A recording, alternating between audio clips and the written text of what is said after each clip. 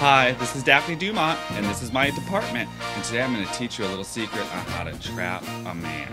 So, you've already met the guy, and you know him, you've been to his house, but you haven't really gotten your hooks into him. So I like to do what cats like to do, and what other animals do, and what you should do is mark your territory.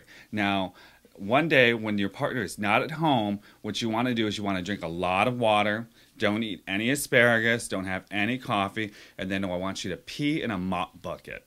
And so make sure that your pee, though, is very nice and kind of floral. Don't make it too pee-like, but a lot of it in there, dilute it with some water, and then take a mop bucket, and then dip it in there, and then just all over the house.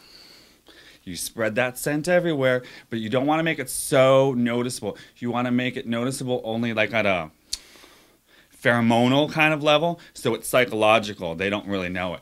And then when they come home, they'll be like, what's that smell? They won't say it, but they'll feel it in their mind and they'll know it. And their heart will go pitter-patter because people get turned on by pee.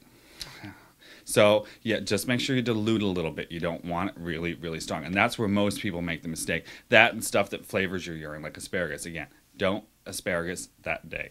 Unless, you know, the guy's like a big fan of asparagus. But, I don't know, it stinks. So, that's Daphne Dumont's How to Catch a Man.